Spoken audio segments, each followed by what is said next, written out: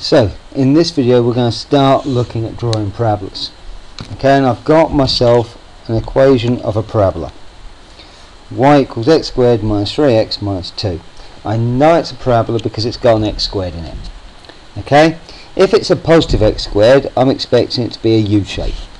If it's a negative x squared, so minus x squared, it's probably going to be, well, it's going to be an N shape. The thing about parabolas is it doesn't matter what happens after that x squared bit, it's always going to be a U shape or an N shape. Okay, so that's what I'm expecting. So this is a step up from our straight line graphs. In this video we're going to actually plot the parabola, but in most of the other videos we're going to be talking about sketching parabolas. Okay, and there's a difference because you don't plot every single point. Now of course it's important to talk about your graphics calculator because they can draw these for you. However, you still need to be able to find the points.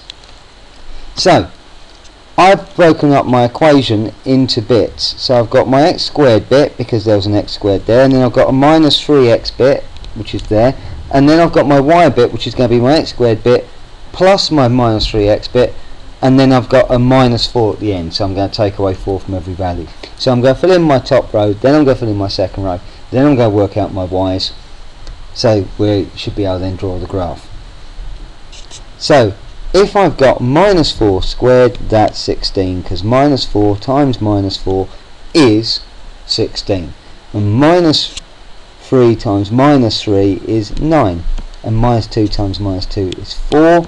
Minus 1 times minus 1 is 1, 0, 1, 4, 9, 16. And this leads us straight to an important part about parabolas. Most parabolas are symmetrical. So you will find a point where, in this case, on my top row, at 0, all the numbers are the same both sides. If you ever get a minus number when you've worked out what x squared is, you've probably gone wrong, unless you're working out what minus x squared is, when every single number should be negative. Right, so I need to do minus 3 times minus 4. Minus 3 times minus 4 is 12. Minus 3 times minus 3 is 9. Minus 2 times minus 3 is 6.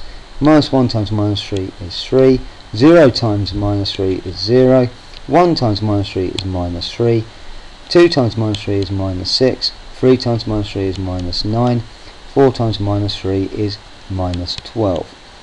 And my last bit is I've got to work out my y. Now my y is made up of my x squared bit plus my minus 3x bit, take away 4. And that's what y equals. So what I'm going to do is I'm going to take my 16, I'm going to add my 12, and I'm going to take away 4. 16 plus 12 is 28, minus 4 is 24. That's rather big.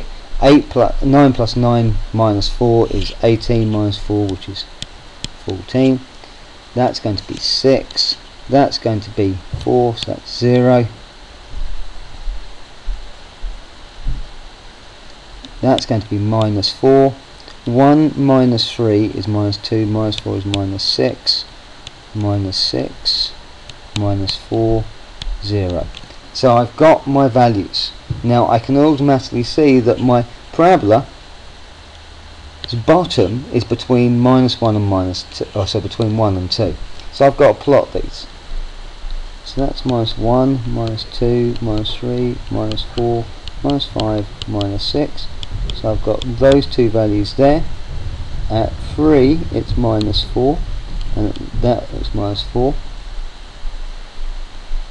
At minus 1 it's 0, and at 4 it's 0, and at minus 2 it's 6. So at 5 it will be 6, and that is my parabola. Now I've got to be careful because my parabola should be a smooth curve, and there you go. So I've plotted my parabola. Right, so that gives you an idea of a parabola. The next set of videos are going to be looking at how we can transform those parabolas and move those around.